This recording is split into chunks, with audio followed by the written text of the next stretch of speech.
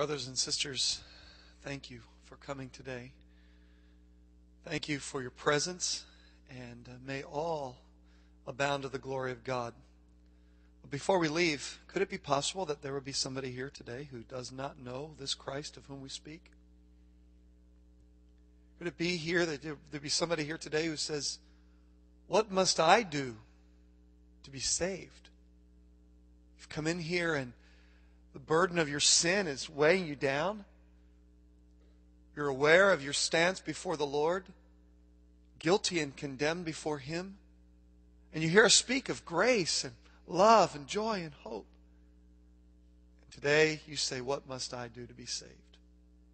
Maybe you're religious but not saved. And today I say to you the same thing that the Apostle Paul said to a jailer over almost 2,000 years ago. He said, "Believe on the Lord Jesus Christ, and you too will be saved."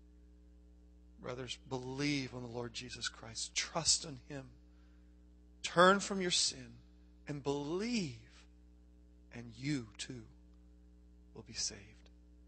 May the Lord add His blessing to this meeting today. We're going to go to the cemetery now. Those of you who've come from far away, family and friends, there's going to be a meal back here at the church. We sure would love to have you to come. Those of you, again, out-of-town guests and family, we want to be here together with you for some time of fellowship. We're going to turn this time now over to the funeral director.